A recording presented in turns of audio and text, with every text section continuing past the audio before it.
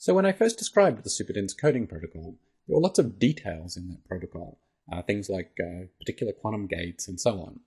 Over the past few videos, we've developed a higher level understanding of many different parts of the protocol, ways of understanding that let us ignore some of those details. In this video, what I'm going to do is put this higher level understanding together, and so we can get a global understanding of the whole protocol.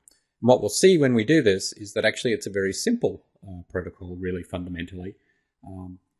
Let me begin by reminding you, however, of some of the details in the original protocol.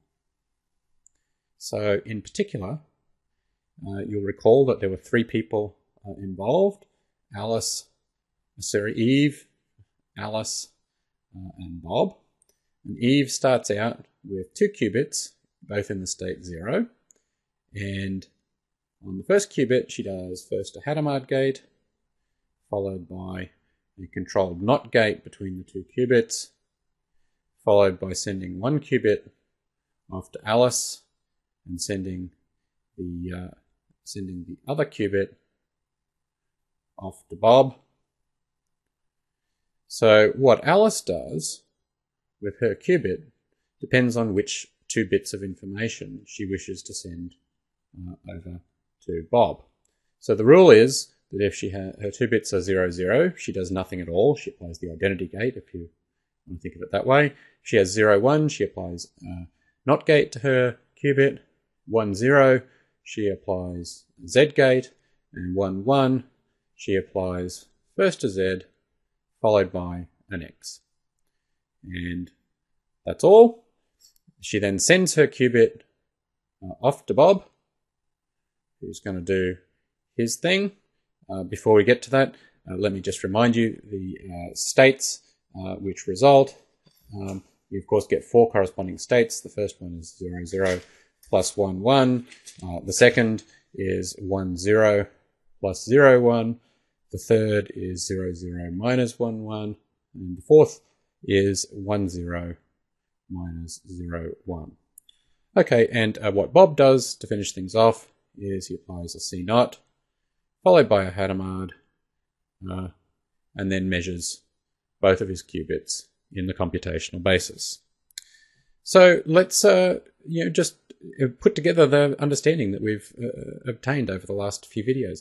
All of this can be summed up as, in one statement, as Eve prepares the Bell state. She prepares the 0, 0 plus 1, 1 state.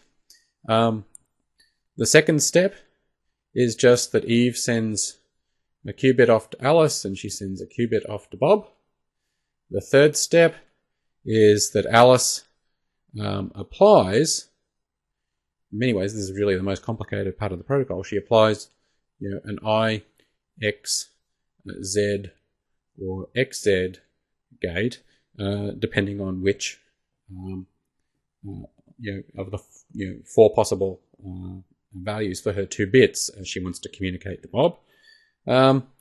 Then Alice sends her qubit to Bob, and finally the protocol is concluded by Bob distinguishing the 4 states.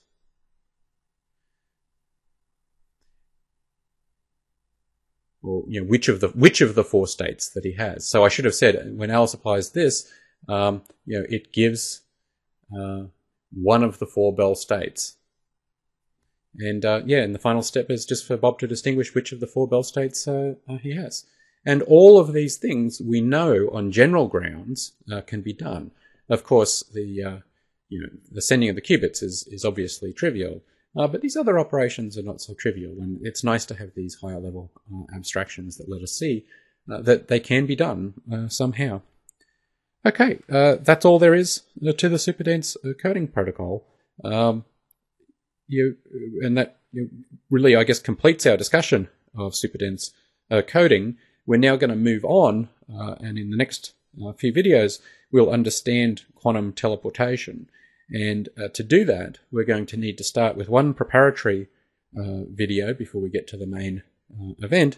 And what that video will be about is partial measurements. So measurements of a quantum system where you're just measuring part of the system, you're not measuring the whole system. Up to now, we've always been assuming that you're doing a measurement of the whole system, but you need to know for quantum teleportation what happens if you measure just, say, a couple of qubits out of 3 qubits.